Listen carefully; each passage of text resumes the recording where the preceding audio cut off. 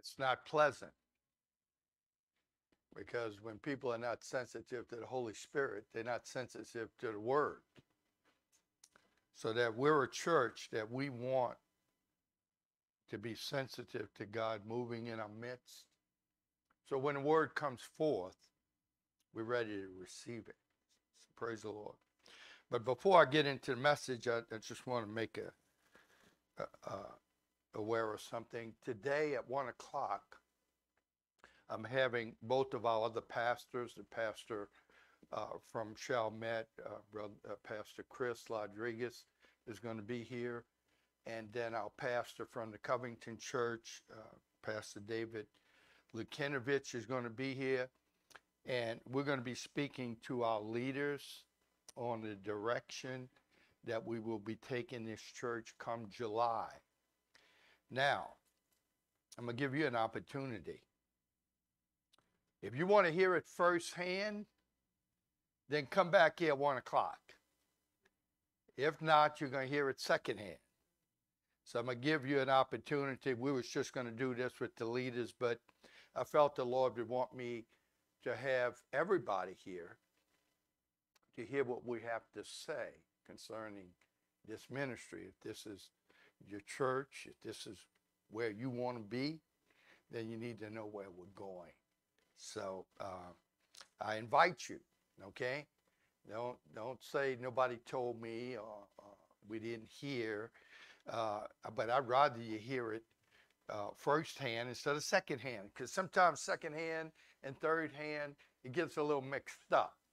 So I just want to offer that invitation to you. They will be driving from their churches. That's why we had to do it at 1 to give them time to get here. So, well, praise the Lord. I'm excited. This church is doing something, and we're going somewhere. So you need to know, if you're on this bus, you need to know where it's going. Praise the Lord. Well, we're going to continue in our series on what it means to be a Christian. This is the 4th leg of our 5-part series. Next week, we're going to conclude it, and I hope you'll have an understanding of what being a Christian is all about. So I want to cover just briefly some of the things that we covered so far. We realize that the Christian life has significance simply because this is not a religion. People in the world said, well, they had religion before Christianity. No, they didn't. The Lamb of God was slain before the foundation of the world. God already had this in his mind before man was even created. God made provision for us. Then the second thing is that the Christian faith exists because of the failure of man. How many know that we were all failures without God? We wasn't going anywhere, making all the wrong moves, the wrong decisions in our life because we didn't obey God. So there's a reason why Christianity exists, is because of the failure of man to obey God. Then last week we covered what actually happens when we become a Christian. Well, we know that when you're born again of the Spirit of the living God, it's not joining a church, but it's having an experience with God. You become saved, and all of a sudden you have the ability to commune with God. We can talk with God. We can hear from God. We can sense his presence as we did just in the worship service. We can know God. You didn't know God before. You didn't have the capability of knowing God. So Christianity is when man has an opportunity now to know who his God is and be able to hear from his God, pray to his God, commune with his God, and to be able to have hope in his God.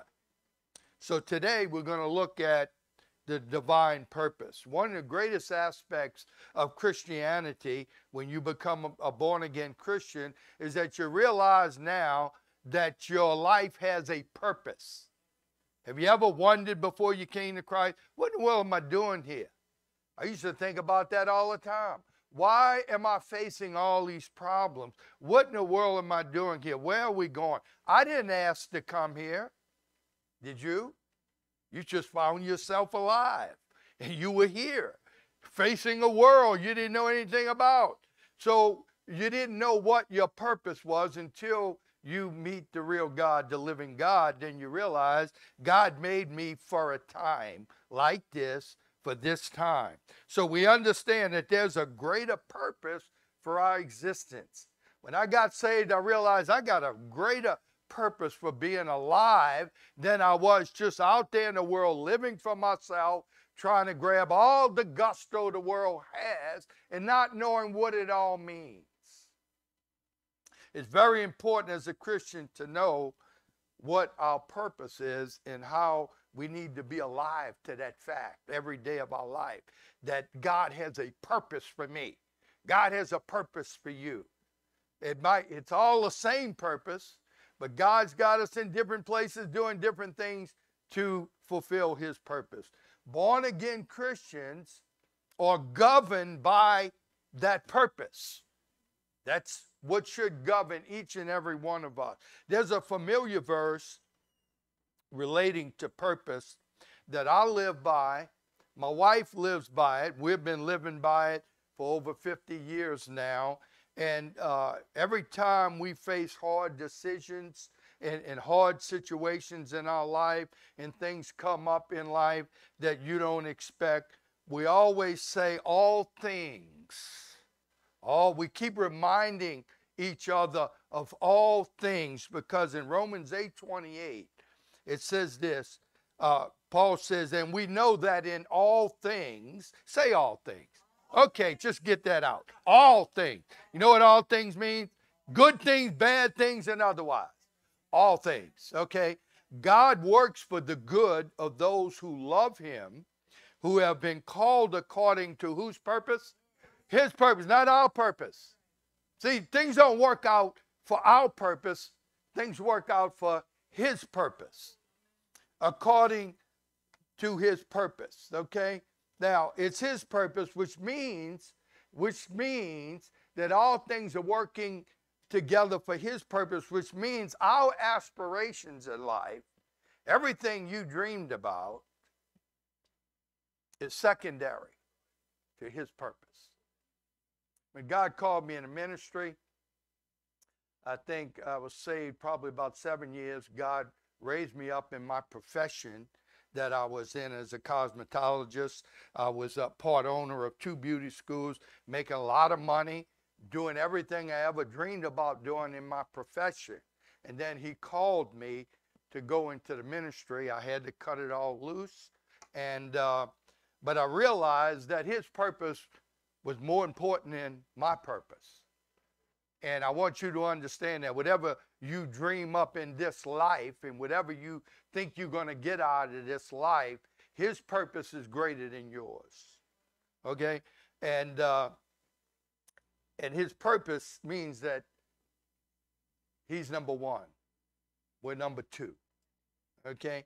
His work, he'll work all things out. You know, the devil has deceived people in the world by misquoting this verse we just read. The devil tells people that everything's going to work out for the good. Guess what? It don't. It don't work out for the good of unbelievers. It's only for us. See, it's only for us, those who love him and have been called according to his purpose. Then everything is going to work out for our good, that we might fulfill his purpose. That's how it works. So the unbelievers out there, when I hear them say that, they say, you know, everything works out for the good. I said, no, it doesn't. Not for the unbeliever, it don't work out good. It works out bad many times. So let me mention a couple more verses, and there's a multitude of them in the Word of God concerning God's purpose. In Ephesians chapter 1, verse 11, Paul says, in him we were chosen, having been predestined according to the plan of him who works out everything in conformity with the purpose of his will. See, God called us because he wants us to fulfill his plan. We all have a part in his plan. I never knew I was going to be a preacher. I had no idea of that.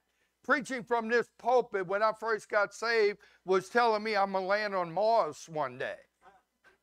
It just didn't happen.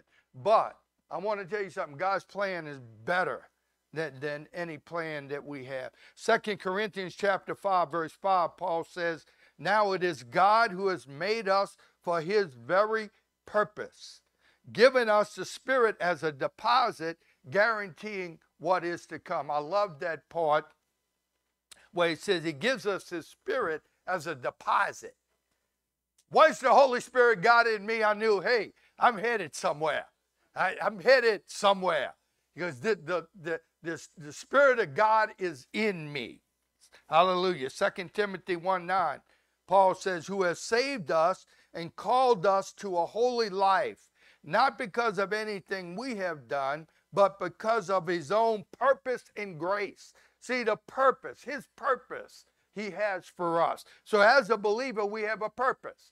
You're not just existing here. We're not saved just to be saved. We're not a Christian just to be a Christian. We're not a Christian just to have some kind of religion. No, being born again is just the beginning.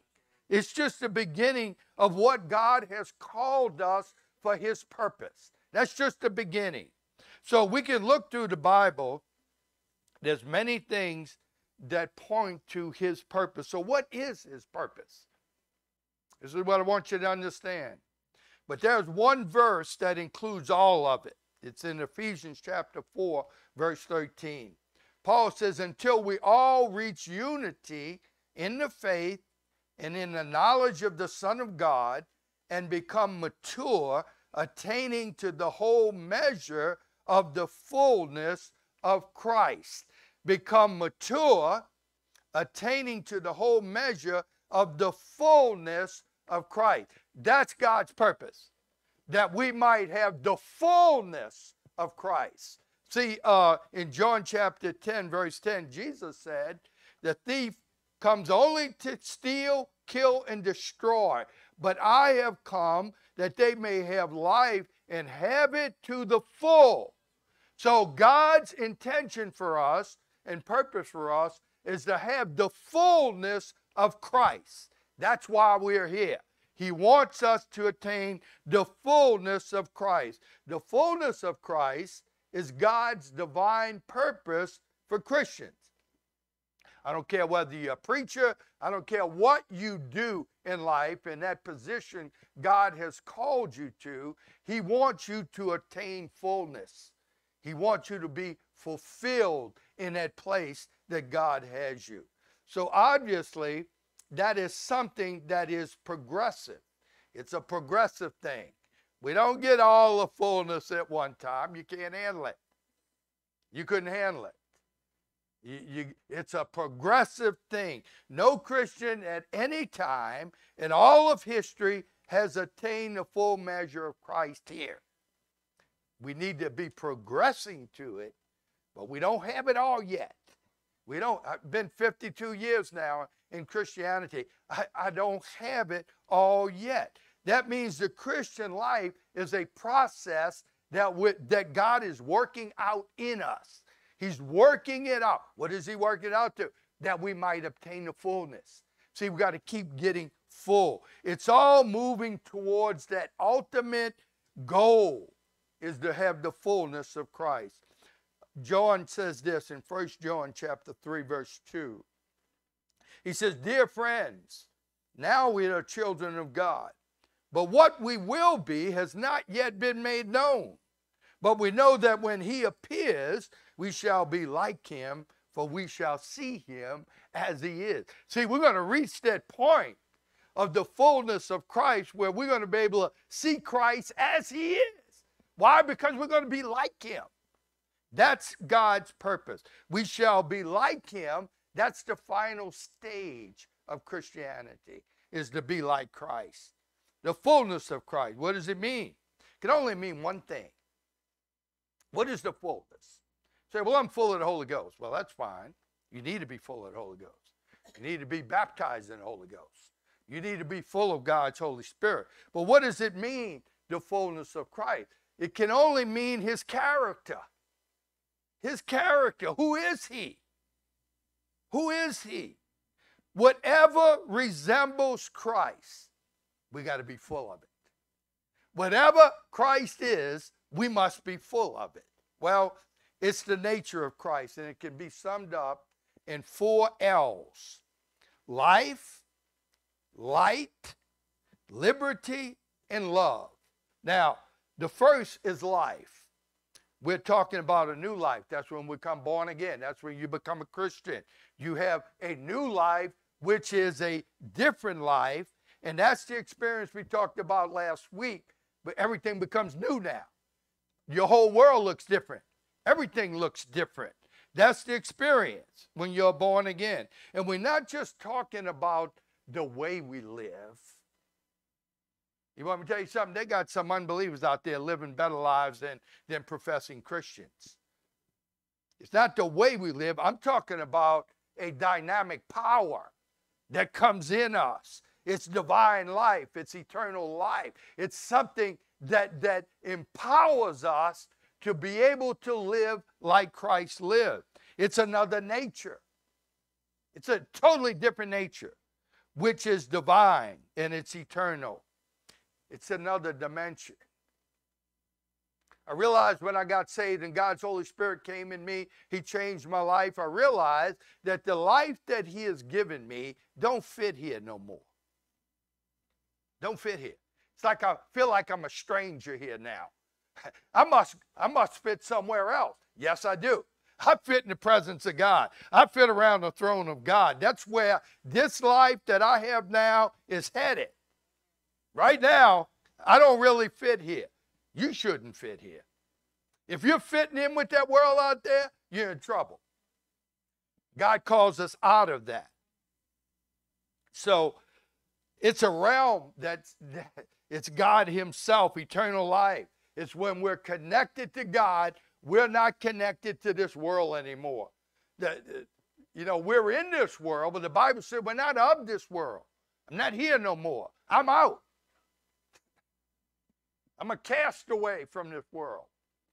Christians should be conscious of this nature that is at work in us and is changing us. See, Christians ought to be changing every day. Every day, you ought to be changing. And in prayer today, Nick Fury was saying how he never used to like to read the Word. Now he's reading the Word, he can't get enough of it. That's change. He wasn't him before. It wasn't like him before. Now he's reading the Word, he can't get enough of it. Unbelievers don't want to do that. They don't want to touch the Bible. I don't want to read no Bible. Hey, you get saved, you get God's Word, you can't get enough of it. You can't get enough of it. And that changing, that spirit that's at work with us is working with some things and against some things. There's some things in your life that spirit is working against. You got to get rid of that. You can't do that no more.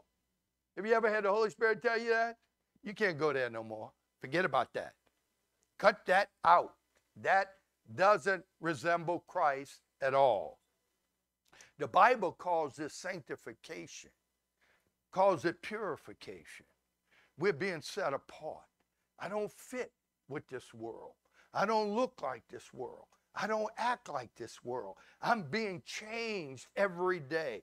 This is the new nature conquering that old sinful nature. You start cutting that stuff loose. You know, I had people tell me, well, you don't do this anymore. You don't drink this. You don't do that. No, I don't do it. I don't do it. I don't want to do it. See, I don't want to do it. People say, do I have to give up smoking dope? Do I have to give up drinking? Do I have to give up this? Do I have to give up that? I said, no, you don't have to give up anything. Just come to Christ and you'll give it up. You'll throw it away because you ain't going to want it anymore. See, that's sanctification. That's having the fullness of Christ. Getting rid of the trash. Getting rid of the trash in your life and get the fullness of Christ. The second thing is light. John 8:12, Jesus said, when Jesus spoke again to the people, he said, I am the light of the world. Whoever follows me will never walk in darkness, but have the light of life. See, now we are light. Jesus said we're the light of the world now. He's gone. We're the light of the world. And then in 1 Peter 2:9, Peter says, a people belonging to God, that you might declare the praises of him who called you out of darkness into his wonderful light, his wonderful light. I'll never forget that night when I got saved at Lakeview Christian Center, 232 Veterans Highway. I left that church at night. I looked going down Veterans Highway, all those bar rooms and joints I used to hang in, and I could see them just like they are. I said, ain't never going back there again. Every one of them that I used to hang in, I said, I ain't going there no more. See, all of a sudden, it was like God lit up Veterans Highway. He lit it up where I could see it, just like it is. See, we are people of the light, not darkness. We have a clear vision now of things in our life, where before we were walking like we were blindfolded, walking anywhere, doing anything. Another world has been opened up to us. It was like we were blind, like Amazing Grace. I was once blind, but now I see. See? So we're given a new world to live in. This world looks different. It doesn't look like it looked before. When I used to see it before, I wanted everything. Now I don't want anything. I was telling my wife on the way here, God has blessed us. The cars, houses. I told her, I said, you know something? All this can go. I'm all right. I'm all right. It can all go. It's all right. Hey, Katrina took it all at one time. We've lost everything. Hey, I'm still back. He looked like he gave me more. But it can go again. It really doesn't matter. So we got a life. We got light. The third thing is liberty. See, we've been released and we're broken out of a box we were in. We were held captive in our life. It's the small world of selfishness and self-centeredness. God breaks us out of that. See, that's what, there's something wrong with a Christian life that is small. See, that's where religion comes in. Religion keeps you small, keeps you in parameters. This is where all you got to do is this, and you're going to be okay. No, that's not it. You're held in a box. That's what religion is. Religion's mean. Did you know that? Religion's mean. It's limited. It's petty. It's narrow. But I want to tell you something. This new life in Christ is huge. It's huge. It's huge. It's a large thing. It's like being in a land that there's no barriers. We're wide open. We got everything. We're like a city without walls. There's no limit to us now. Why? Because the spirit that's living in us has no limits. There's no limits on the spirit that is living in us. And the further you go in the Christian life, the more conscious you become how much more there is. See, religion, people get satisfied. Well, I've done everything. I've done everything. I'm good. No, you ain't done nothing. When you become a Christian, you realize all that God has brought to me, all that I am, there's so much more. That's why we're free here. We want everything God has for us. We want all the gifts of the Holy Spirit here. We want everything God has for us. We want it, and we don't want to be put in a box. We want to be free to receive from God. And you'll never get it all here. But that is no excuse why we have to settle for anything. We don't have to become stagnated that this is the way it is. No, it's not. There's much more. No growth, no advancement. No, we're going to keep rolling. We can never exhaust this wonderful life of promise, a future, and a vast and wide open door.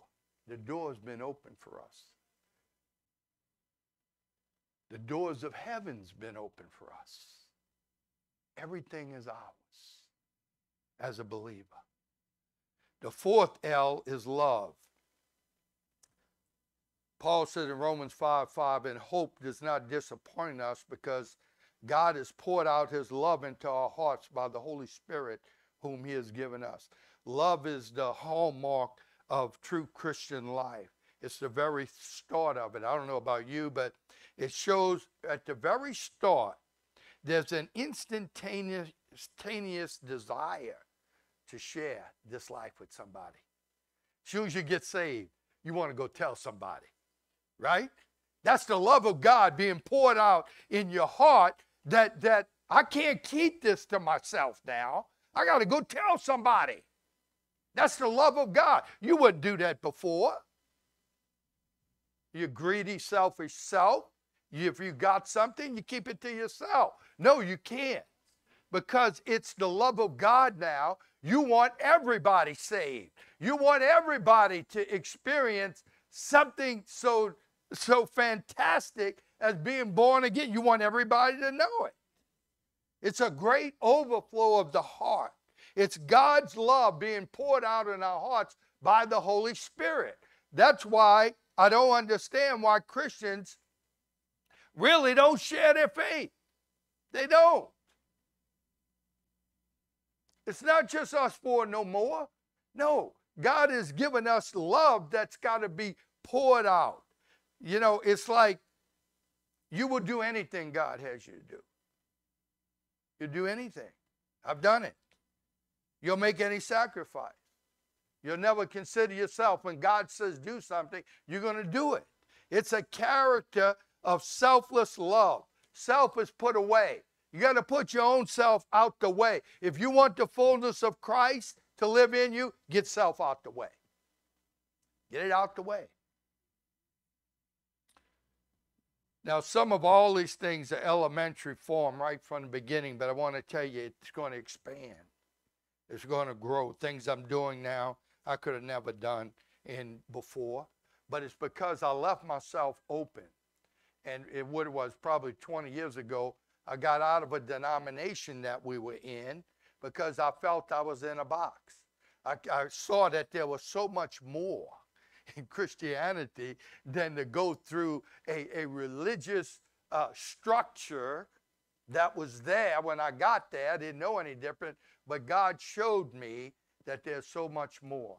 I don't know if there's anybody here that remember that day when I was in Chalmette. Church was big, but I said, no, I got to get out of this religious thing here.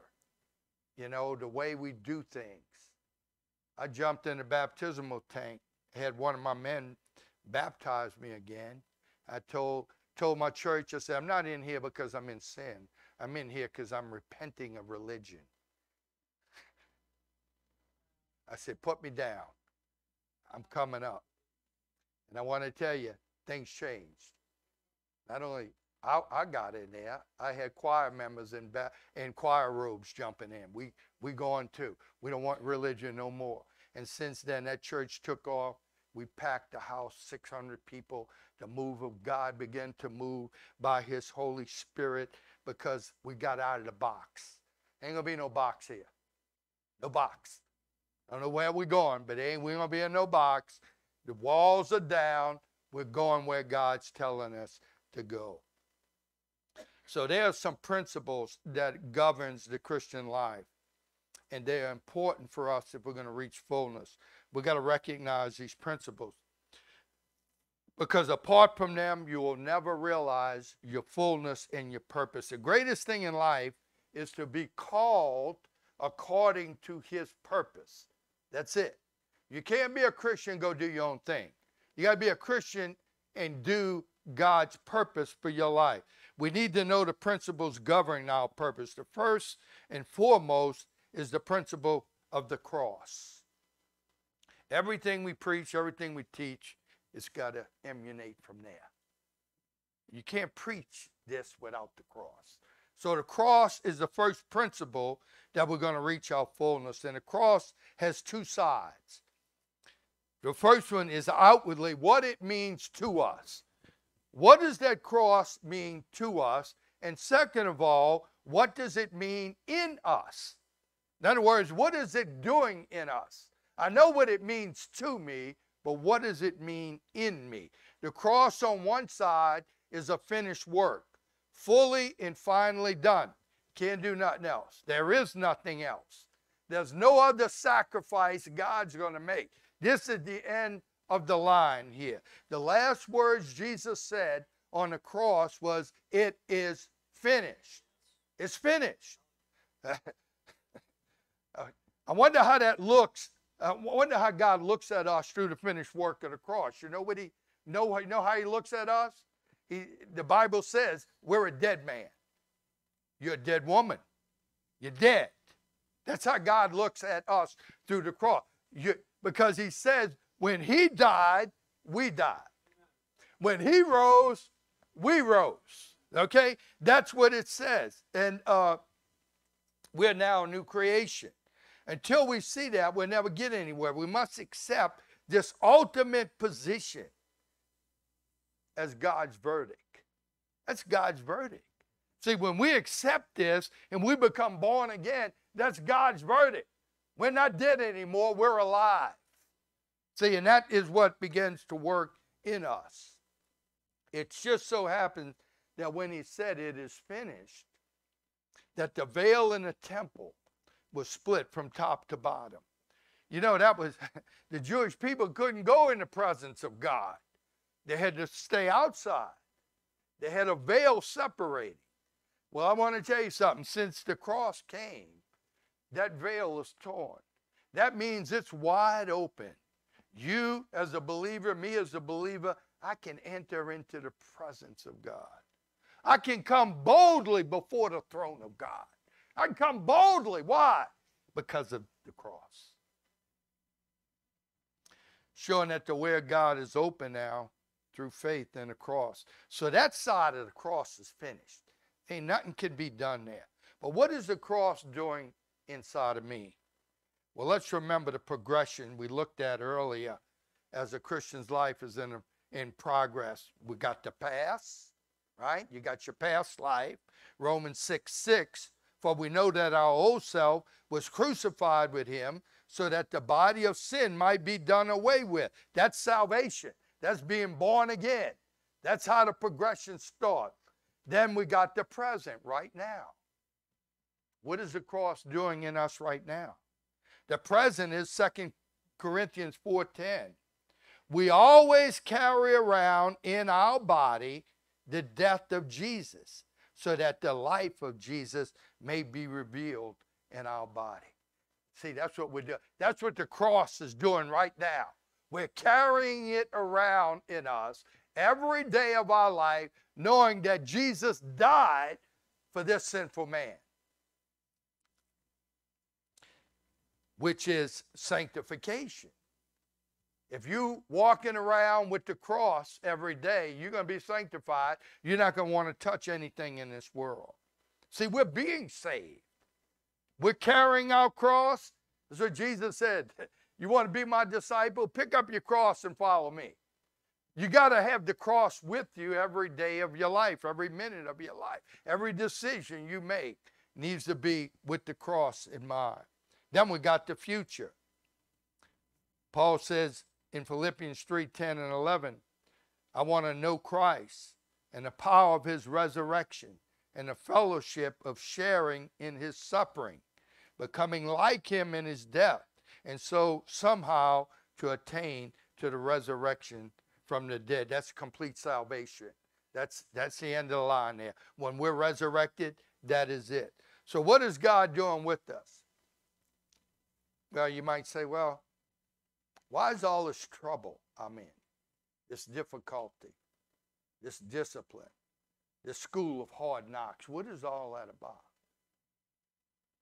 Well, I thought the Christian life was going to be a continuous song and dance. I thought it was going to be a picnic. I thought it was going to be a joyride. I thought things were going to be different. Life is going to be easier. All right, things are going to be. Remember, the fullness of Christ is his character. In Romans chapter 5, verse 3, it says this: not only so, but we also rejoice in our suffering, because we know that suffering produces perseverance. Perseverance, character. And character, hope. If you don't have the character, you don't have hope. See, it's when we begin to put on the character of Christ. How does it come? Paul said it comes through our suffering. You're not going to know what it is unless we have some kind of suffering. That's why back in the 80s, when these preachers were preaching this positive confession thing and the get rich quick thing, and you give $100 to their ministry, God's going to make you rich, and you never have to worry about anything. You get sick, just don't confess it, don't do anything. Life is great. No, life is not great.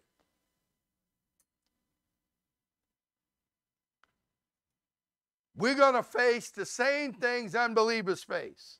We're going to go through the same things unbelievers go through. Christians will face the same thing. The only difference is the results are going to be different. The suffering of Christians produces character of Christ. Whereas we're going to have the fruit of his nature. Suffering brings out the character of Christ in us. So quit complaining. Quit murmuring. God hates murmuring. Oh, why am I going through this? Oh, what God? Hey, all things are working. I don't care what it is, how hard it is. We've been through it. My wife and I have been through it. We've faced it. But guess what? All things. To the unbeliever, the suffering and everything brings out bitterness and resentment. They turn against God. They blame God. They become bitter, become sour, but not to the believer. We shouldn't become bitter and sour because we're facing something. I like that song Andre Krauss used to sing, if I never had a problem, I'd never know God could solve it. You hear what I'm saying? So, hey, I got a problem. I began, when I started maturing in Christ, I began realizing, oh, I got a problem coming. Let me see how God's going to get me out of this. Let me see. I'm going to stay in faith. I'm going to believe him. No matter how bad it looks, he's going to get me out of here. And guess what? Every time, if he doesn't, then he's not the God that we serve.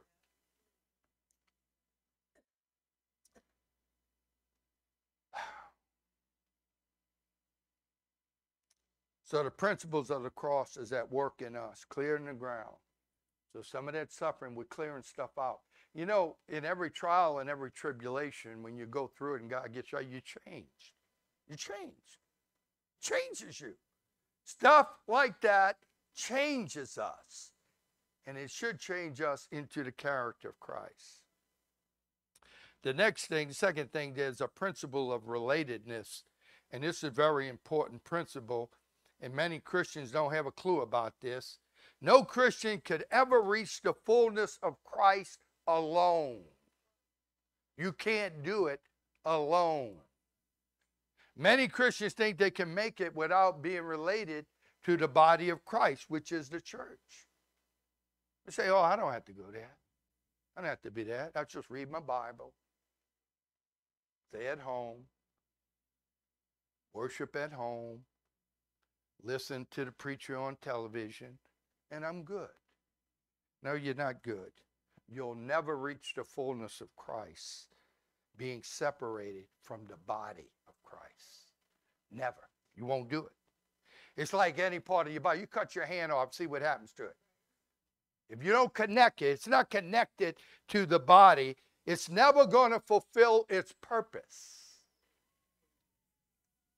We need all our parts to be connected together. They got to be connected. No member can develop without being a part of the whole body.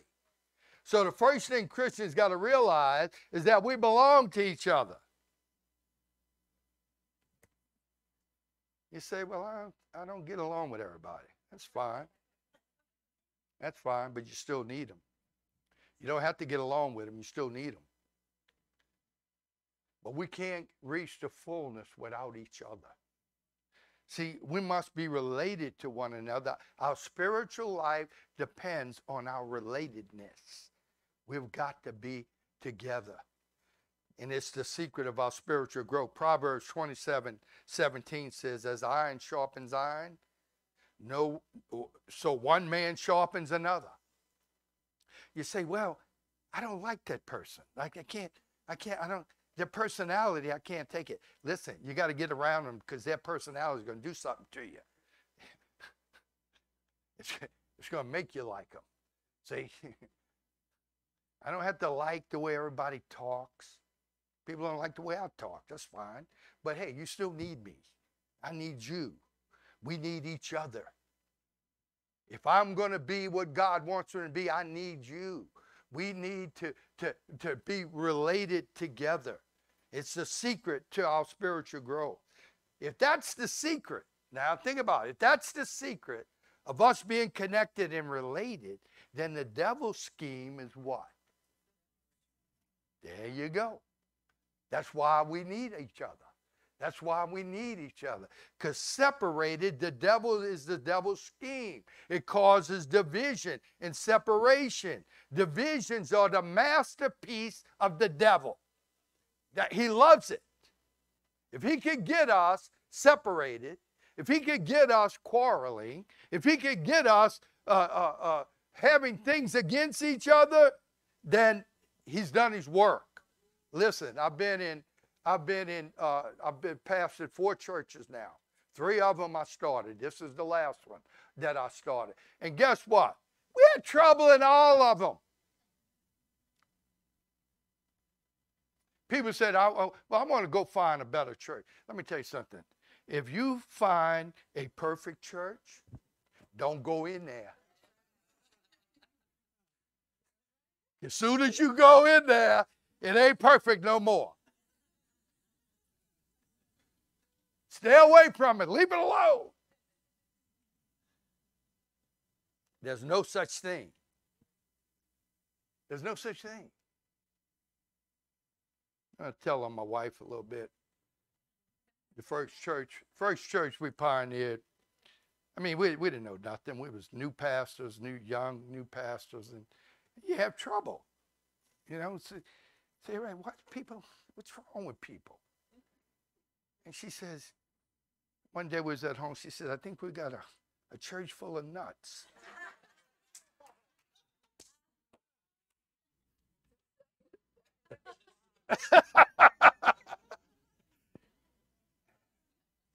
And the Holy Spirit came on me, and I said, baby,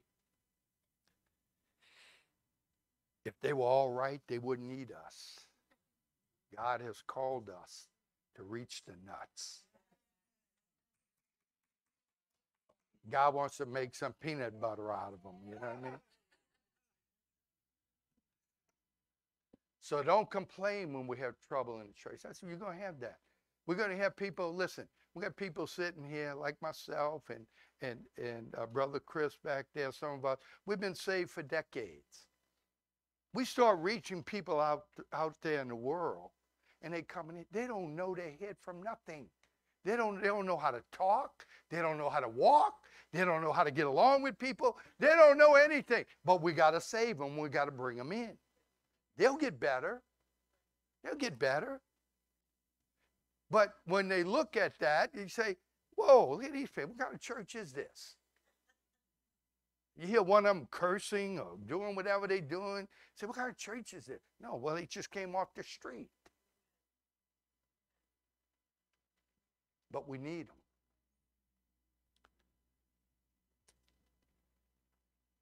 That's why I love our life groups See, the life groups is where we learn to live together. We learn to enjoy life together. That's why we need those groups. That's why they're so important. Our fellowship is essential. That's why we need the life groups. I absolutely love our life groups. I get encouraged every time we meet. This is not artificial. I mean, we don't just go there. We love going there. My brother Norman, brother Scott, don't you love going there with the guys? I love it. I want to be there. See, this is not artificial. This is organic. It's the life and love of a Christian that makes us want to be together.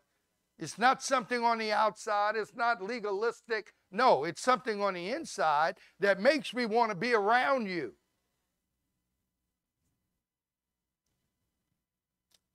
It comes from Christ within us. It makes us want to be together. There are evil forces that are set up against this matter of fellowship, wants to keep us from fellowshipping. I like this church. This reminds me of the first church we pioneered. We had a lot of fellowship going on. We've been getting together, and we do it. We do as much as we can to get together and to be around one another. Then the third principle is the purity of heart. This is a principle that without it, you'll never increase to the fullness of Christ. You'll not grow in Christ. We got to maintain a pure heart and a right spirit. The psalmist David wrote Psalm 51 after he committed adultery with Bathsheba, killed her husband, and he was a mess. He was out there. He wrote that psalm. There's more to it than this verse. But in that psalm, he says, tells the Lord, create in me a pure heart and renew a steadfast spirit within me. In other words, Lord, change my heart. See, it was his heart. He had a heart problem. That's why he went with Bathsheba. That's why he didn't think of anything of killing her husband after he impregnated the woman. He didn't think it was anything. Just go kill her husband. Everything will be all right. No, everything's not all right. But David knew what his problem was and what he needed God to do for him. He said, Lord, create in me a pure heart now. My heart was bad. And let me tell you something. A lot of problems Christians have, their heart goes bad. Your heart is bad. That's why you do the things you do. The psalmist was asking the Lord to open his heart and free him. Free him from prejudice. Free him from wrong attitudes of the heart. See, a pure heart is one that has the ability to change and to adjust. You will never change unless your heart is pure. When your heart gets hard, that's it. It's the end. It ain't going nowhere. It's going to stay hard. But when our heart is pure and we're steadfast, when God says something, we take it and we do it, and it changes us. See, even though there's prejudices and attitudes, maybe you were brought up with all your life, you just can't shake it. Just God will give you a pure heart, and you can deal with those things, and you can conform to God's word. So if the Lord shows us a little light and truth, if your heart is pure, you're going to take it. You're not going to rebel against it. You're going to take it. Say, God, I hear you. I'll take that. See, a pure heart and a steadfast spirit will make us wide open to receive from the fullness of God. It is through purity of hearts that we receive the fullness of Christ. This is God's divine purpose for us. Pure heart. That's it. We got a pure heart, then God can fill us to fullness. Hallelujah. Stand with me right now.